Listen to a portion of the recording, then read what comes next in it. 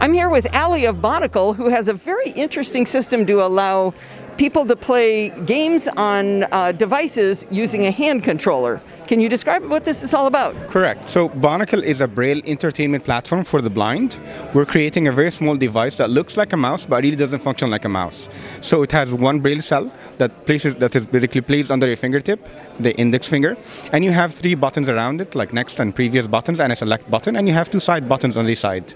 You connect Bonocle to your smart device, whether it's like iPhone or iPad, for example, and you get access to a library of applications, whether they're educational apps, productivity apps, or games. So do those apps all come from Bonocle? Yeah, we do develop at the moment, we do develop our own apps and games, and we do have an SDK for any developer to integrate their own apps or develop apps for Bonocle to utilize a part of it. It's basically packed with sensors that can basically motion sensors, haptic feedbacks, audio for sure, and tactile feedback. Oh, that's really cool. So I'm looking at this now. It looks like, I don't know how to describe that. It's kind of a teardrop shape about the size of my hand. And like you said, it's got 3 buttons. It's got a turquoise button in the middle, big buttons on either side, and then the single cell Braille cell, right? Correct. So, for example, in here we have a very simple game. We call it Bo's Run. So we have a guide dog called Bo. This is a robotic guide dog, and you need to basically train him to avoid obstacles. You would have different obstacles in front of you. Each obstacle is represented in a different way on the Braille cell. And for example, if it's a short obstacle, you need to jump over it by sliding Bonocle on the surface or on a table, for example, by sliding it forward.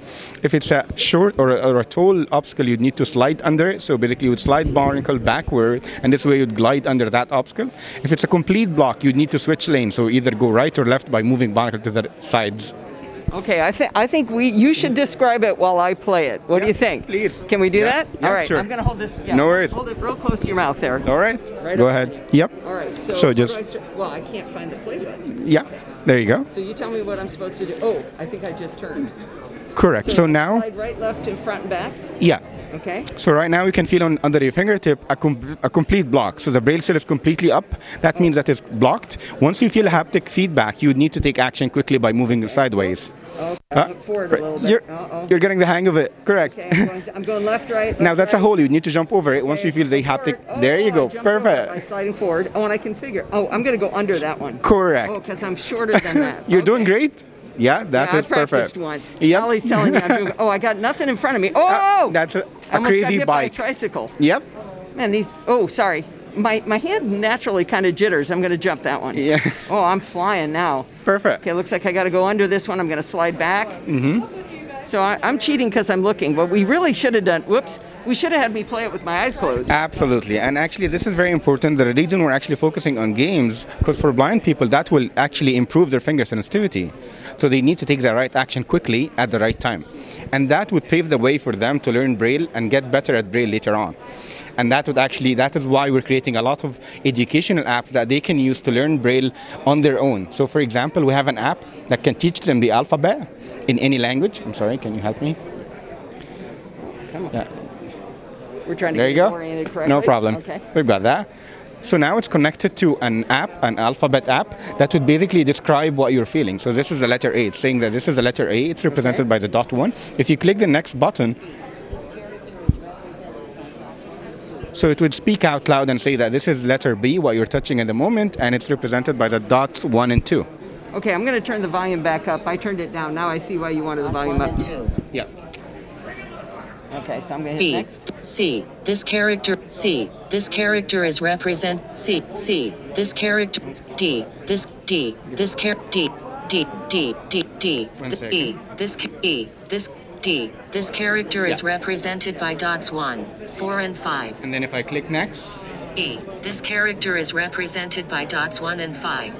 And this way you'd be able to go through the alphabet and the numbers, and you'd be able to learn them. And then you can take it further to like a spelling app where you can just tell it a word, dictate a word or a sentence, and it will be represented under your fingertip in Braille, and it does handle contractions as well. Oh, that's really cool. I've been looking for better ways to learn Braille. When I was a little girl, I got a piece of cardboard and I punched out the letters so that I could try to teach it to myself. It's like a superpower, really. You'd be the secret code, right? Exactly. It's unbelievable. It's very good to learn. I mean, we actually do get a lot of interest from sighted people and from parents who have blind children because they do need to help their kids in their education process. So they do need Braille. And that's why we're focusing on the UI of the apps to actually provide all the information needed for anyone who's sighted around them, to actually be able to help them out. So this is how it looks like. So the letter A is represented in both text and Braille.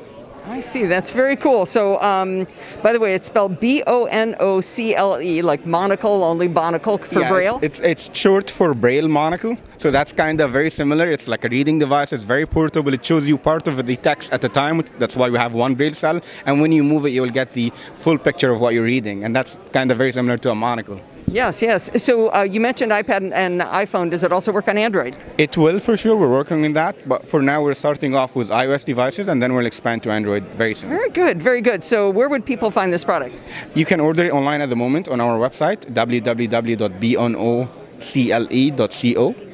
And that you'd be able to pre-order it. At the moment, on pre-order, you get 20% discount, and we're shipping by next month. And how much will that be costing? It's costing $500. At the moment, under the discount, it's $399, so 20% off at the moment. Very interesting. Well, thank you very much, Ali. I appreciate your time. This is cool. Thank you so much. Appreciate it.